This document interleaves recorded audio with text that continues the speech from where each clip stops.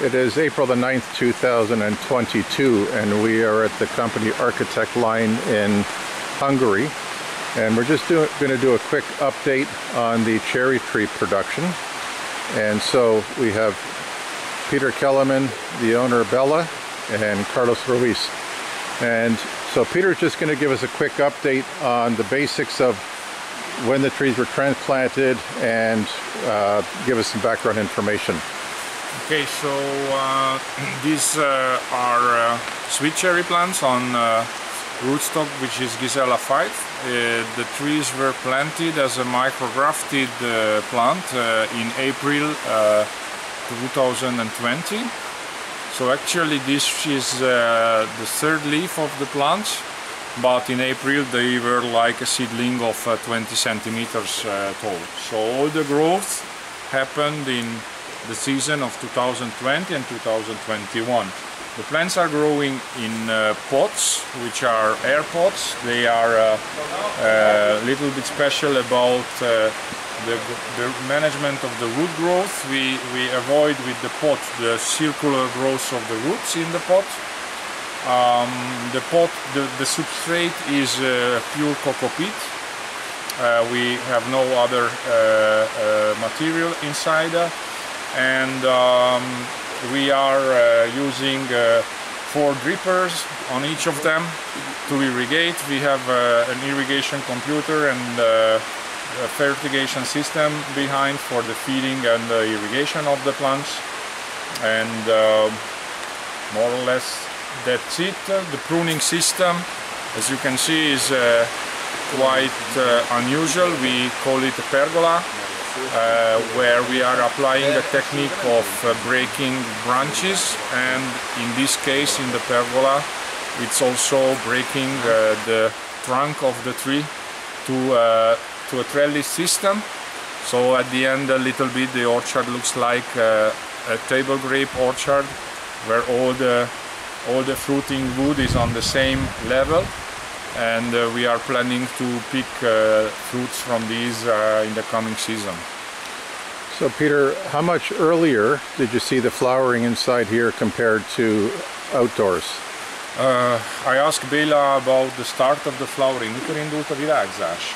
Most március elején. Yeah, so we had, so right now we are taking this video on the 9th of April. So here inside the flowering started in the beginning of March, first days of March.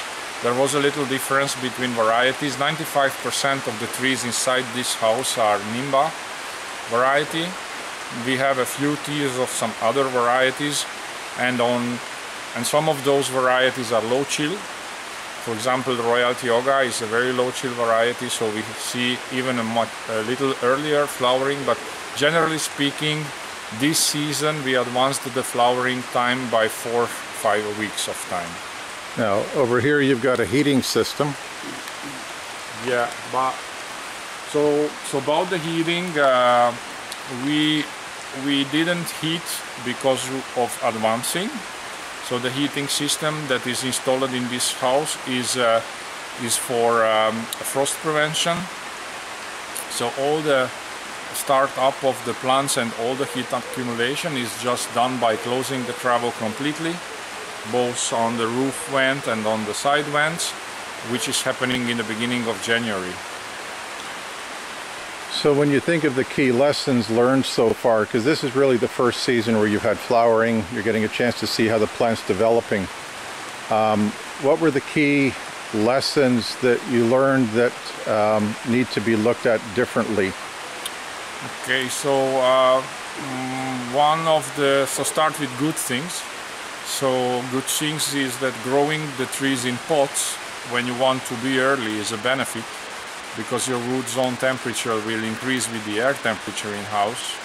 So this was one lesson about getting early, that we decided in a good way that we are in pots. The other lessons learned, which is related to the pots as well, is that it is very difficult to irrigate in the beginning of the season, when actually the plant is not having leaves, is not transpirating. So when we check our weight scales of losing water, we don't see a loss of water. and this might give you the idea of not to irrigate, but it's probably a mistake. So another lessons learned is that pre-leaf period of growing needs a special attitude towards irrigation in order that you keep up a good structure of nutrients and pH levels and DC levels in the growing media, in the substrate. Yeah. Most likely, I think this is what we take home with us till now, and there will be plenty of other challenges to come. Yeah, we've had some very fantastic discussions about just trying to understand the difference between optimizing transpiration and water supply. Yeah. When we're in the greenhouse environment, we're giving the plant light and warmer temperatures, but we're not losing as much water, so making sure how to move the nutrients through the tree early in the season is going to become more critical. And the second part, the broken stem techniques, looks really interesting because it's getting you a greater plant canopy and easier for harvesting.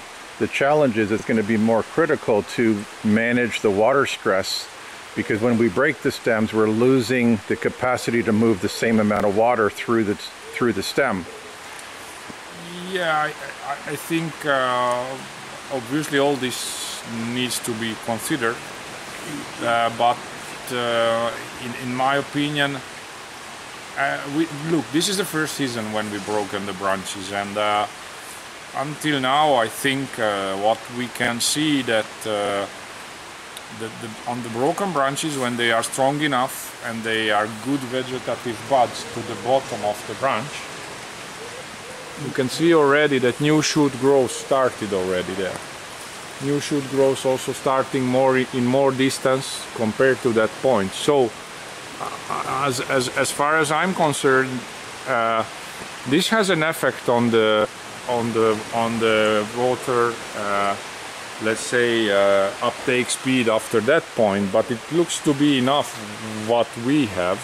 So you need to be careful, but I think that, or in my opinion, our challenges are related to the evapotranspiration. So management of the evapotranspiration is really critical in this house, but some of the issues that we faced till now, in my opinion, are more irrigation related. Obviously evapotranspiration and irrigation walk hand in hand, but in terms of managing the substrate, this is what was our key challenge, and is causing a little problems here and there to us, but I believe that it looks very interesting, but it seems to be that even with keeping up 25% of the canopy diameter, we look to have enough capacity of water, because growth happening. So if there would be a water stress here, we would see stunted growth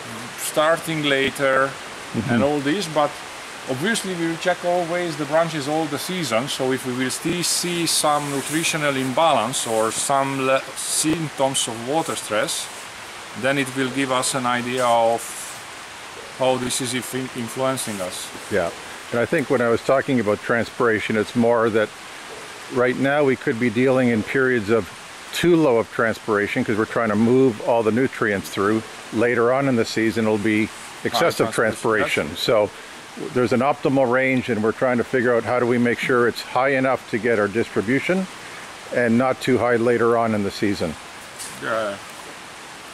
No, that's fantastic, Peter. Thank you very much for the update.